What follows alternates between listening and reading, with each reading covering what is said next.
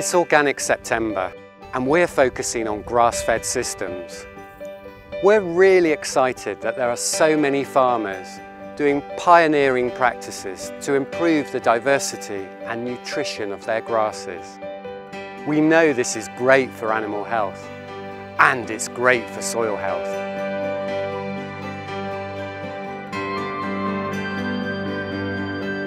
In this field here in my family farm, we're standing in something called a herbal ley. And what that means is we're planting lots of different herbs and lots of different grasses and clovers to try and get all of the plants to communicate and work together to take lots of different nutrients from the air, drive it into the soil, and they can then use it to grow. So in my hand here you can see we've got lots of different plants. We've got some chicory, we've got some plantain, we've got clover, we've got grasses, and all of this is here in my soils that we've planted. The benefits to this is that because all of the plants are communicating, they're sharing nutrients, they're helping each other grow. When the cows come in as well, it doesn't matter what time of the summer there is, there's always some protein in here, there's always some fibre, there's always some really high energy grass for them to eat. And the result of all that is when the cows come in here, it's like they're eating a really diverse salad.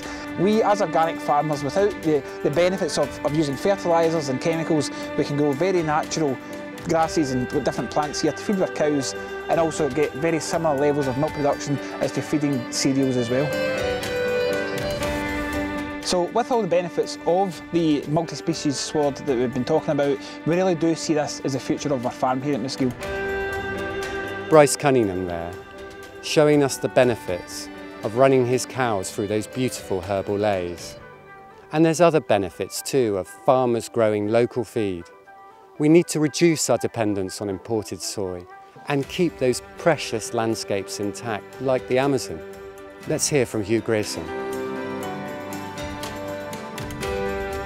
So this is a field of oats, oats and peas in fact, that we've grown to feed our livestock, the pigs and the chickens.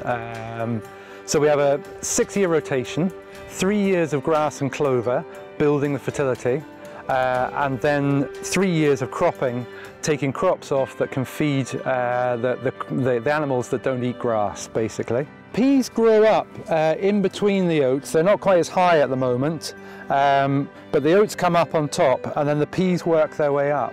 It catches more daylight, it increases the yield, partly because the peas feed the oat crops, and partly because it all holds the oats then hold the peas up and dry them out ready for combining. And at the end of the day, I get a higher protein feed that feeds my livestock without buying in so much soya. And that's a great thing if I can grow protein in my field at the same time for free, and my feed then is an extra 3% protein and grows the birds, the chickens, much better. Growing the two crops together improves the soil, partly just because they produce nitrogen and help the other share it with the other plants so that they grow. But also having the combination has been found to increase the amount of carbon that's pushed into the soil by the crops. So at the end of the day we get higher soil organic matter, which helps retain moisture, nutrients, all the things we need to grow better crops. This is the future of farming.